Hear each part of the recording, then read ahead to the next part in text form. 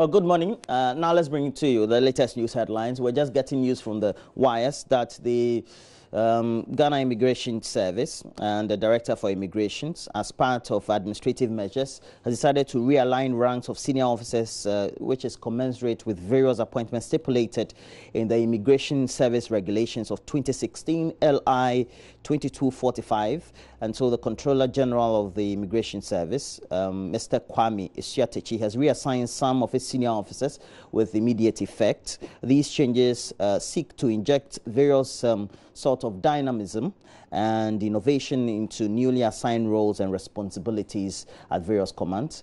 And according to the statement, a number of regional commanders, for example, the commander for the Kutuka International Airport, the Deputy Commissioner of Immigration, has now been taken to head the Information Management Department of the Ghana Immigration Service. He's also to be replaced by an Assistant Commissioner of Immigration, Edith Kwe, currently with the Tema Regional Command. We have a number of those announcements also coming in, and the rest are Commissioner of Immigration Abdul Rashid Awal is going to the Tema Regional Command, and then the current officer in charge of the harbour is going to be the officer in charge of the Western Regional Enforcement. So we'll bring you a lot more details. It's been signed by the head of Public Affairs, Superintendent Michael Amakwo Atta. Let's move on. Two members of a family of 6 persons who lost their lives in the Newmont Ahafo mines collapse incident in the Bono Ahafo region are currently blaming the company for the deaths of their relatives. The family said Newmont had foreknowledge of the cause of deaths but failed to respond in time when it was brought to their attention. 6 contract workers of Newmont Ghana's Ahafo mill expansion project died after the mine's tunnel roof collapsed over the weekend. Operations have since been suspended. JoyNews Ernest Menu joined the Lands and Natural Resources Minister to visit the accident scene and the bereaved families, and our reports.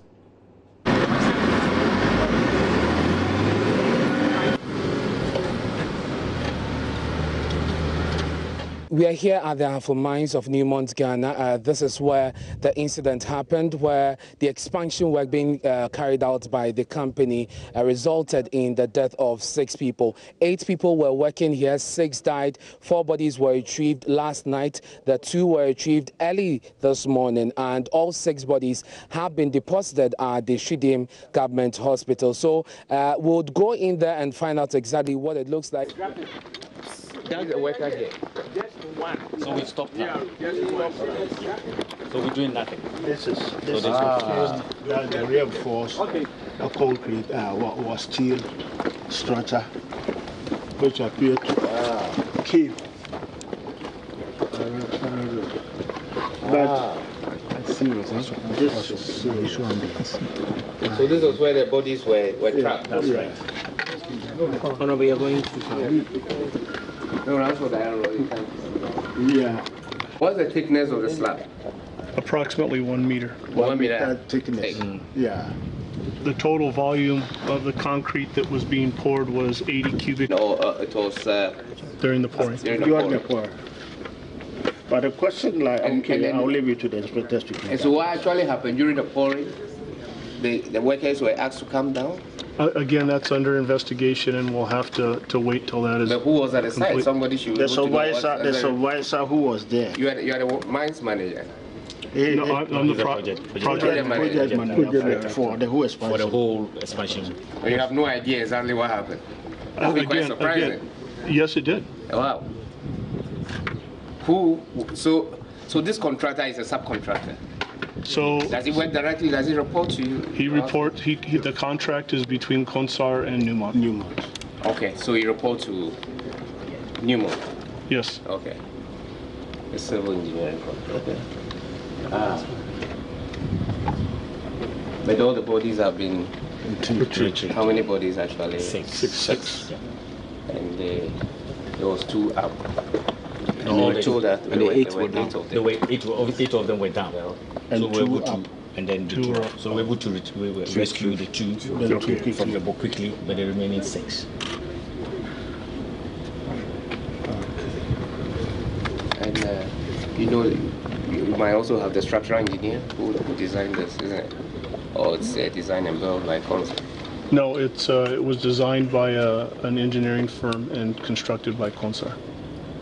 So you have an idea who that? Oh yeah, yes. Oh yes, sir. Okay. Well, so the mine inspectorate will take it up, and but the ministry is very keen, and I mean, as government, we really want to find out the details and what actually happened. It's quite surprising, but we know Newmont has a lot of safety records, and for us, that's why it was quite surprising news to us, Yeah. It means that you just started the slab. You have finished all the retaining walls, and you're going to cast it. The slab over it. How long is it? I don't know the specific length, but it was going to be poured in a number of segments.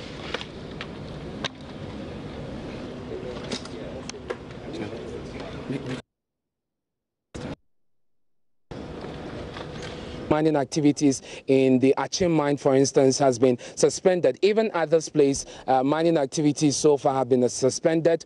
And however, it is worth noting that essential services are still.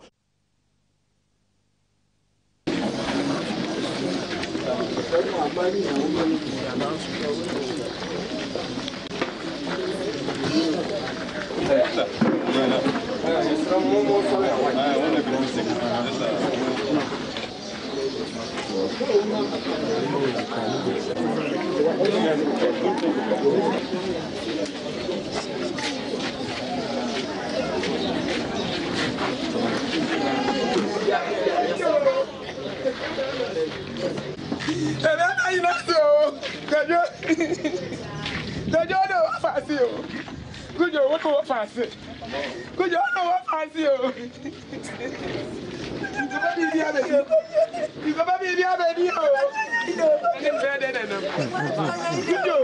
Good job.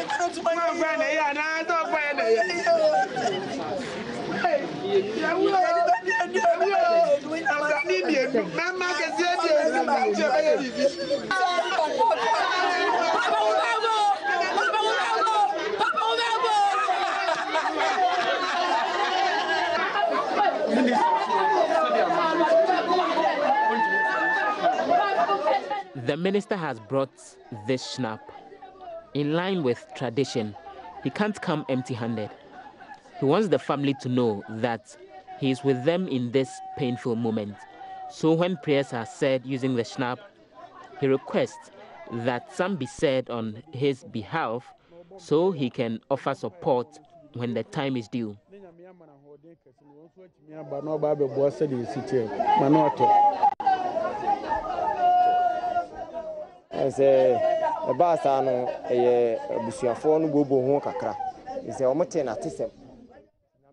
When the family heard of the incident, we were in grief, and Newmont authorities came later to confirm it. This morning, the authorities came here again and took some of their family members to the mortuary.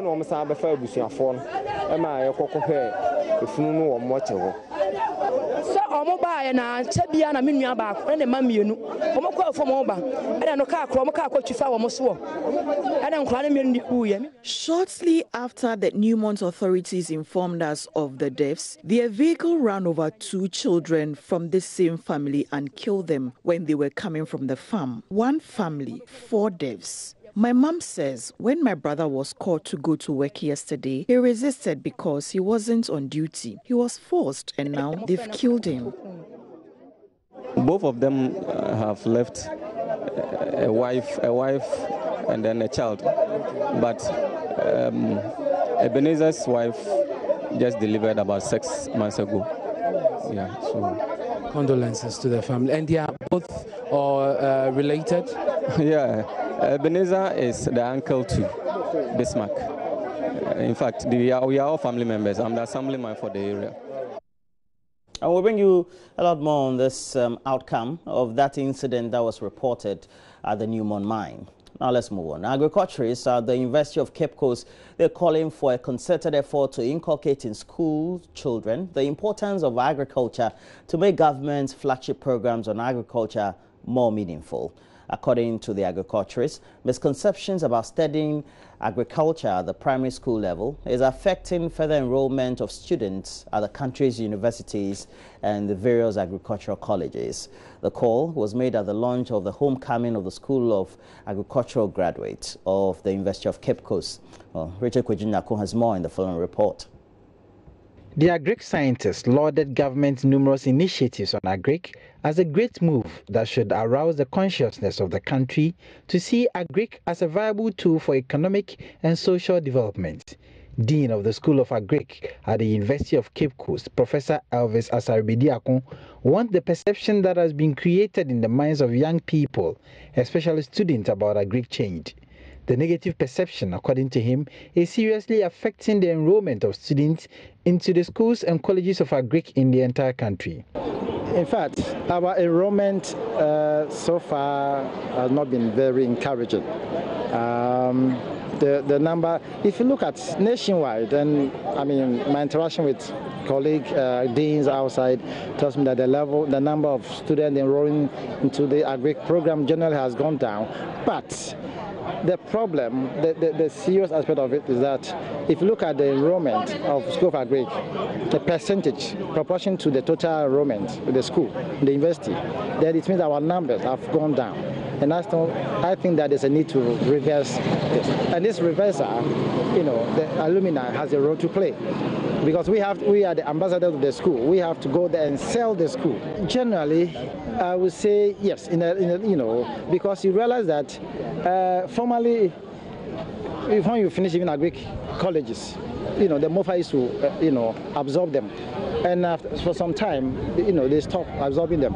So even the graduate from agric colleges, they are no more absorbing them, And some of these things are really discourage people from. And if you look at the program, they even used to offer agric at SS and JSS level. And now all these have, with the educational reforms, they are no more having some of these programs there.